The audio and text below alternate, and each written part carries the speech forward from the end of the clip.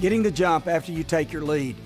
With our left foot on the base, take the first 2 steps any way that an athlete would like. Once you get to 6 feet with your left foot, you want to shuffle right, left, keep your feet apart, stay very athletic until you reach the area of approximately 12 feet with your left foot.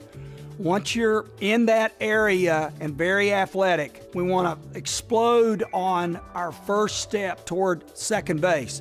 To do that, we'll push against our right side, drag our left leg just a little bit, and then a powerful crossover step, pulling our right arm backwards.